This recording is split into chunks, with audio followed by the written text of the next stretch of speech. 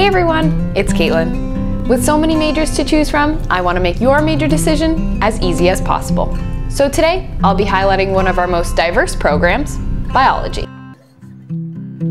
We have the traditional biology majors, and then we have quite a few interdisciplinary majors that kind of come under biology. We have biochemistry, neuroscience and behavior, environmental science, exercise science, and we have public health. Simmons students are really career focused. They want to go be a physical therapist or a nutritionist, or they want to go to medical school or nursing school, and they have those patients in mind when they're learning basic biology. At Simmons, biology students have access to a wide variety of opportunities for hands-on experience, including lab work, field work, and even study abroad. The department does a really good job of preparing us to do research and to just be the best scientists that we can be when we leave. Most all of our classes are associated with a lab in some way. And some classes don't have a formal lab, but we have field work. I'm doing research on zebrafish behavior with the biology department under Professor Abate. I'm currently working on projects with Dr. Gray on Alzheimer's. We've moved our focus to looking at antioxidants and their role in preventing disease. Professor Light pushed for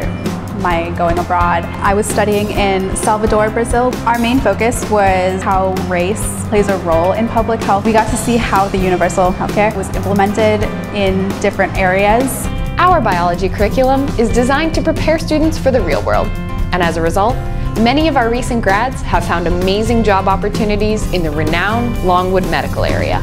We require in senior year that you do either a research project or an internship. Because Longwood is such a rich area for biomedical research, there's lots of opportunities for students. It benefits them a lot in the long run. We have students going to, of course, Harvard Med School. We have students working in all the local hospitals. Currently, I'm a research technician at Dana-Farber. I'm working in the SHIP lab. We're looking at diffuse large B-cell lymphoma. My previous experience in Dr. Gray's lab have really helped me with my lab skills. The experiments vary day to day, which I like. It keeps it interesting. I'm always doing different things. Our biology faculty are dedicated to creating lasting mentorships with students that provide the support they need to take that next big step after graduation. I've had a really good experience with all of my professors.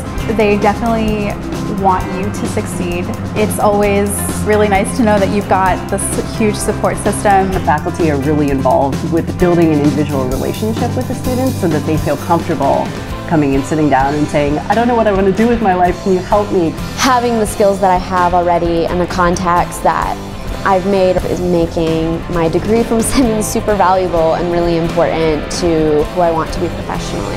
If you'd like to know more about the biology department, head on over to simmons.edu and search biology. And if you have any questions, you can tweet at me, @WomenOnCampus. I hope you've enjoyed this video, and until next time, have a great week.